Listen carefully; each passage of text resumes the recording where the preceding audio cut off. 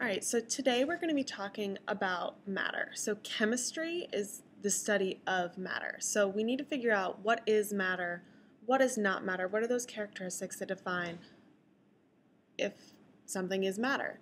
Okay, let's take a little bit of a closer look. There are three characteristics that define matter.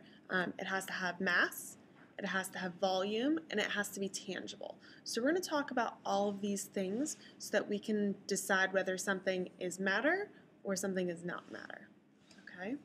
So first up, we've got mass. So mass is an amount of stuff. It's an amount of matter. It's measured in grams or kilograms, but it's not the same thing as a weight. Okay? So weight is what we think of, and that involves the pull of gravity. Okay, so mass and weight are different, so please be aware of the word choices that you're using. Okay, mass and weight are different. So here's an example. Say Miss Ells goes to the moon. Okay, on the moon, I'm going to have the same mass as I do on Earth. Okay, I'm going to still be made up of the same amount of stuff. All right. However, my weight, if you measure how many pounds I am, is going to be different because pounds, weight, helps us think about it in terms of gravity. Okay, I'll even be a different weight on the top of Mount Everest than I am here in Boston. Okay, so weight and mass are very different. So start thinking about how are we going to measure mass. Okay, it's measured in grams. We're going to use something called an electronic balance or a triple beam balance to help us measure mass.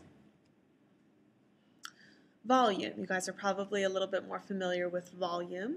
It's the characteristic that takes up space. Okay, and it's measured in liters.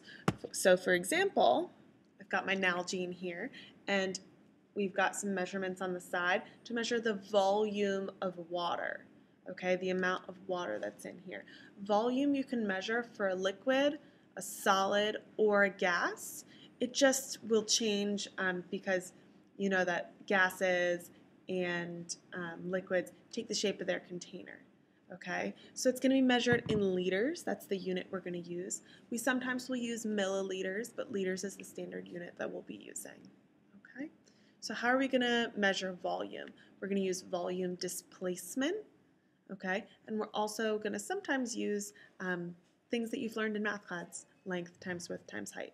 But really, volume displacement is going to be a huge one for us. So stay tuned later in the week. We'll do it during lab. All right, so the last characteristic, the third characteristic for matter, is that matter is tangible, which basically means can you touch it? Okay, so for example, my water bottle is tangible. I can touch my water bottle. But what's something that maybe not be tangible? How about happiness? Can I touch happiness? No. I don't think happiness has mass or a volume either.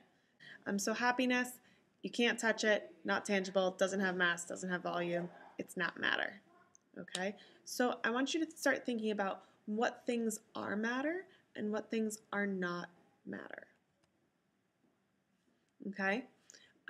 So we're going to be working to discuss how can we determine if something's matter, if something's not matter. So my challenge for you is, do you think air is matter or do you think air is not matter? I want you to write your response at the bottom of the page and that will be a nice little check for your homework. All right, nice work.